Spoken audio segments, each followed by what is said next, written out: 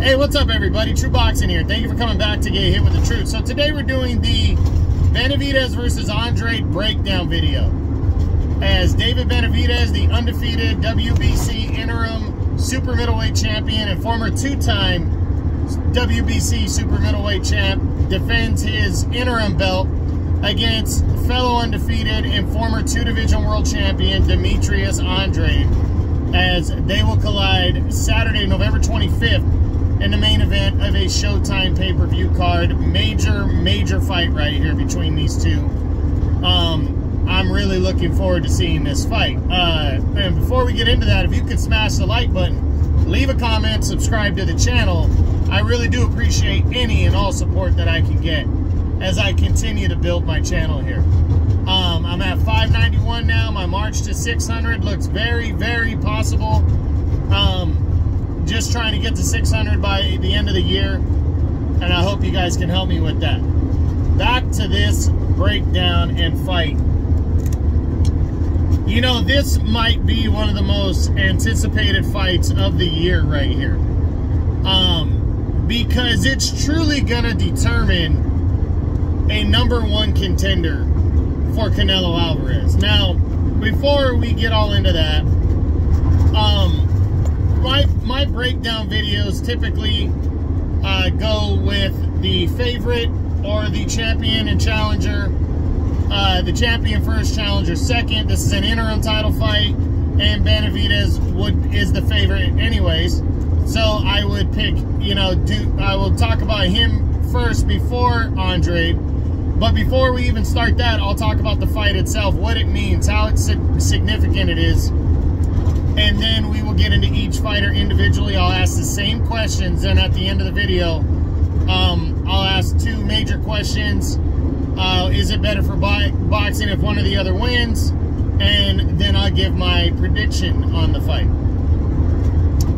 So let's jump in now. What does this fight mean? What is it? What is the relevance? This is, as I said, one of the biggest and most anticipated fights of the year, because the winner has the legitimate claim of mandatory #1 contender for Canelo Alvarez. And what makes this fight so significant is both these guys have been the ones that have said that Canelo is avoiding them and ducking them.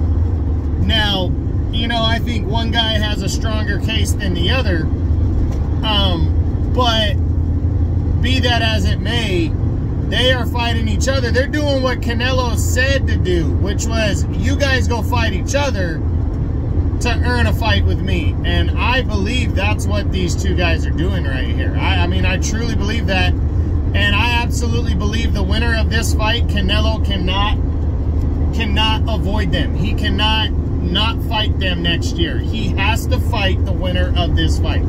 No ifs, ands, or buts. No more excuses on either side. It has to happen, because the winner will have seriously earned the shot at Canelo. Not to mention, the WBC has already said that the winner of this fight is the mandatory, and they are going to order the fight with Canelo.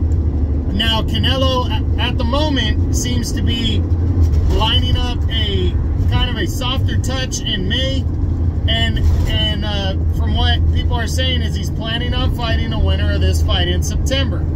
That's just a rumor, but it's also a rumor that Jaime Munguia is the softer touch in May, and then we'll see if the winner of this fight gets Canelo in September. Now, he might be doing that because he might also be setting up the winner to fight Jermall Charlo in May.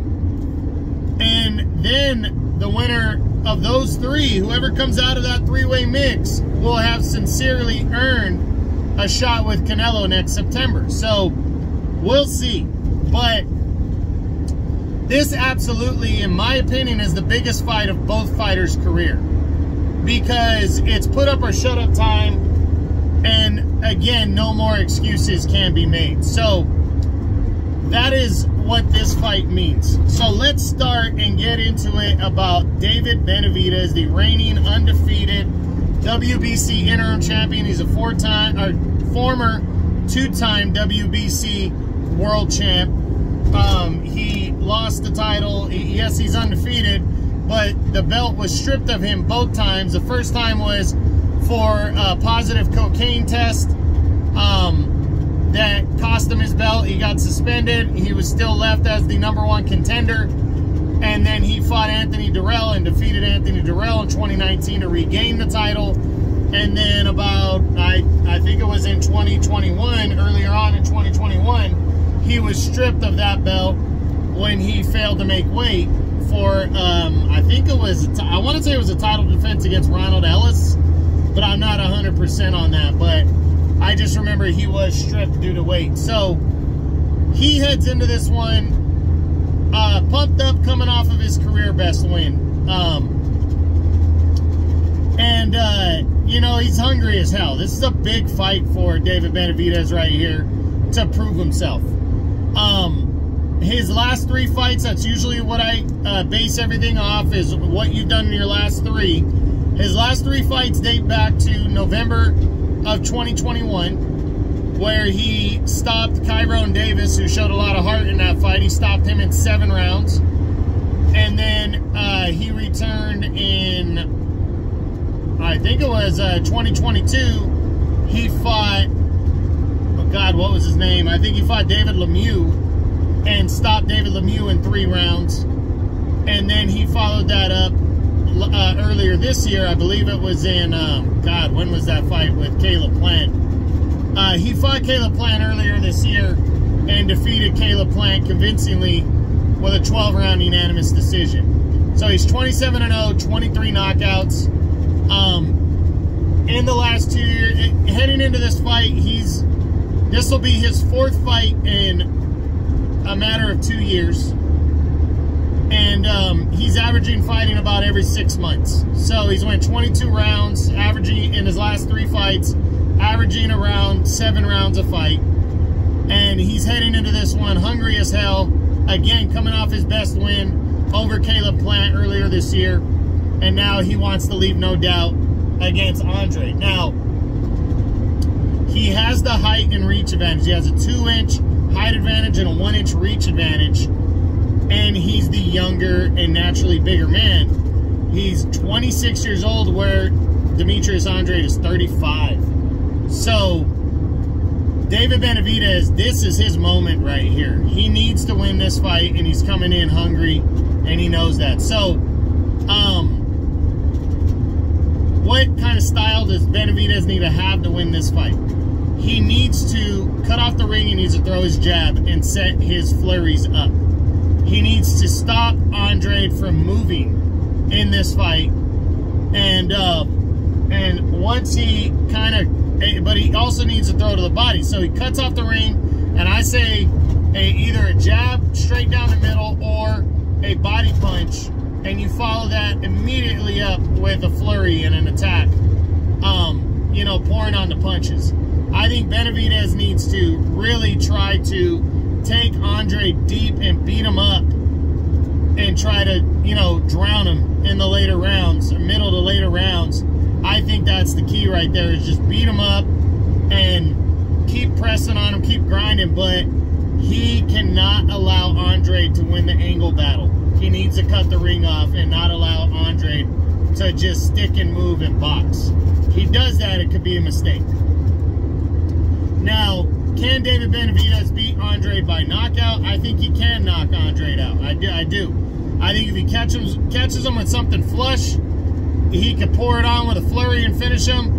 And I also believe he can break down Andrade and stop him. Now, can David Benavidez win a decision? I think he can, but if it's a close competitive fight, a decision's going to be tough against a classic southpaw boxer. But if Benavidez is cutting the ring off, pounding on him, kind of and tiring him down to where he can't move, he can't box, he might be able to just take a convincing decision the way he did against Caleb Plant.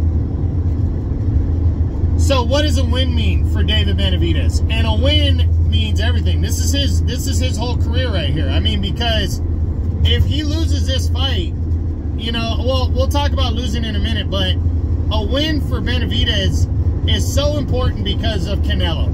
You know, everybody's been saying, you know, he has a stronger case than Andrade that Canelo, quote unquote, has been ducking him. I personally don't feel Canelo's been ducking him, but I can understand people saying, hey, Benavidez is the best guy out there.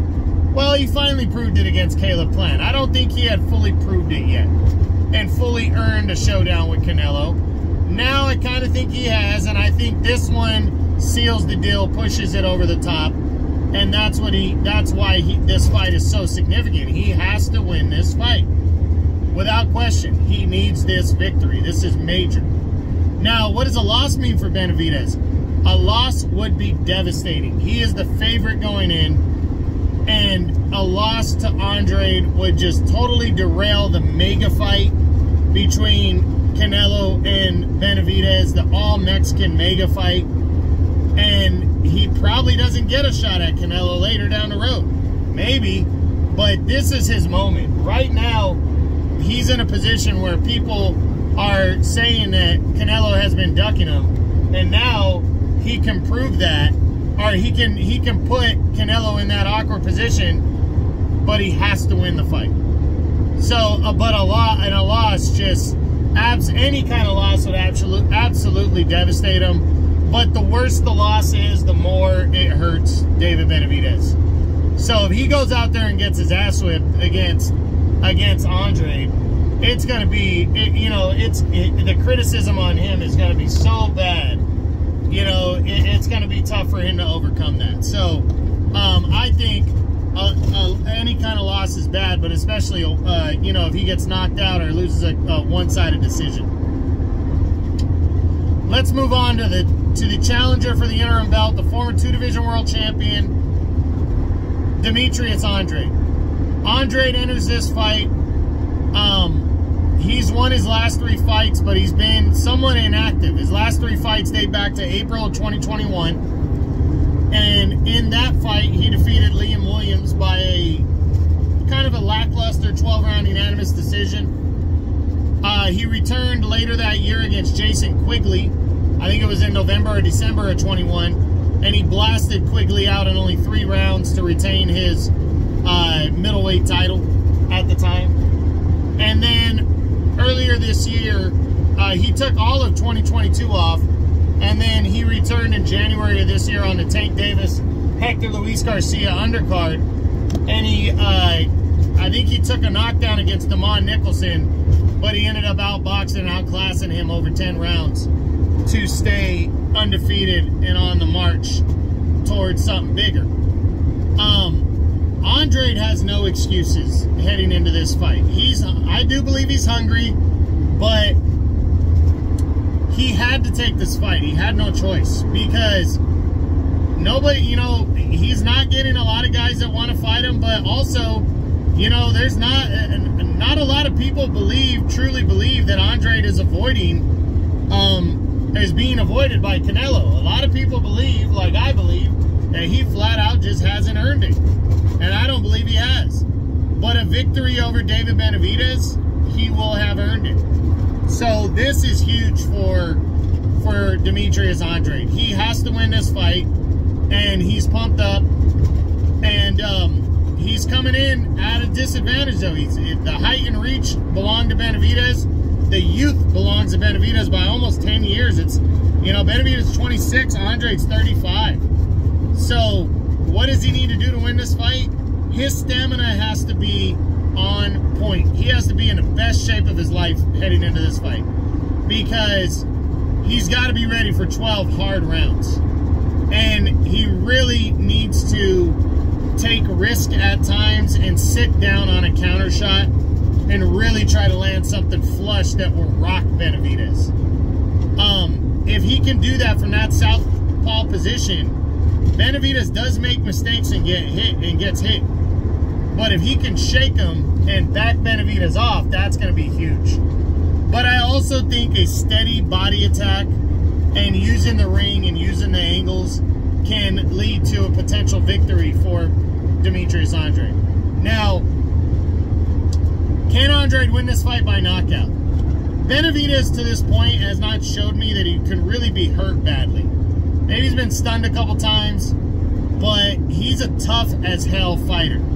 So I definitely think Andrade needs to sit down on his punches to try to land something significant to back Benavidez off, but I don't think he's going to stop Benavidez. I don't see that happening. Not to say that it can't, though. I just don't see it happening. And then, can Andrade win a fight by a decision? I think he can. I think this will be his best bet to try to win by a decision. You know, but he's got to use the angles and cut the ring off in order. I mean, use the angles, box, stay away from going toe-to-toe. Now, what does a win mean for Demetrius Andrade? And it means everything. Andrade, you know, has not defeated another world champion. He doesn't have another world champion on his resume. He doesn't. He's been dying to try to make a big fight for years. But when push came to shove during certain fights or certain opportunities, he didn't step on those, you know. And I think Andrade's style, his lack of aggressiveness in certain fights to try to go and wow the crowd and entertain the crowd, has cost him dearly. And he really needs to win this fight at 35 if he ever wants that big time payday and showdown with the best or face of boxing, Canelo Alvarez. So this win means everything. Now, what does it mean if he loses this fight? If Andrade loses this fight, it's gonna hurt him. It's you know, especially if it's what some people are predicting it to be, which is a one-sided win for Benavidez. If that's the case, Andrade, I mean, it's going to be tough as hell for him to get back in the mix. And at 35 years old, is he really going to want to? Or how serious will he take it? A loss is going to be devastating for Andrade. It really is. It's going to have him contemplating retirement, especially if it's a one-sided loss. And even if it's not, there's not going to be a lot of guys that want to line up to fight Demetrius Andrade because of his style. So it's going to be interesting to see here. Going to be interesting to see. So now, is it better for boxing if David Benavidez or if Demetrius Andrade wins this fight? And it's way, way better for boxing if David Benavidez wins this fight. He's undefeated, 26 years old, Mexican fighter, you know, and Canelo's the face of boxing, a veteran, the undisputed champ. I mean, just imagine that fight next year, you know, and then, and win or lose for him against Canelo, he has so many more years. He has at least a decade to go at his age of major fights, you know, at light heavyweight, potentially cruiserweight. David Benavidez just has the tools, and it's way better for boxing if he wins. Andrade wins. Canelo, I can't guarantee will fight him, but it's just a bad style matchup. And not nearly as many people are going to be into watching that fight next year. And even if he wins there, okay, he goes down as, you know, win or lose. I mean, I don't think a lot of people are going to be in high demand to watch Andrade fight. They're just not. So, it's absolutely better if David Benavidez wins this fight. And finally, my prediction: who is going to win the interim title fight between the former champs, David Benavidez and Demetrius Andrade? Whose O is going to go? And I believe David Benavidez is going to defeat Demetrius Andrade. I think he's going to break him down, and I believe he stops him in the later rounds. I do. I think Andrade can get caught earlier, but I just don't think Andrade has the power, and I don't think he's going to be able to keep up with the work rate for the entire fight. Maybe halfway through it's going to be close, like the Caleb Plant Benavidez fight was. But in the second half, I think Benavidez is going to slow him down and beat him up, and I think he stops him somewhere from around like 9 to 11. You know, I do believe Andrade, though, if he is as good as he says he is, as he believes he is, then he is a very live underdog, and we'll have to see if his skill set can keep Benavidez off. So that's it. I know everybody's pumped about this one. I am too. But that is my breakdown video for David Benavidez and Demetrius Andrade, as they will collide for the WBC Interim Super Middleweight Championship at 168 pounds and to become the mandatory challenger to undisputed champion Canelo Alvarez. I hope you enjoyed the video. If you did, smash the like button, leave a comment, subscribe to the channel. I appreciate any and all support. This is True Boxing. You've been here with the truth.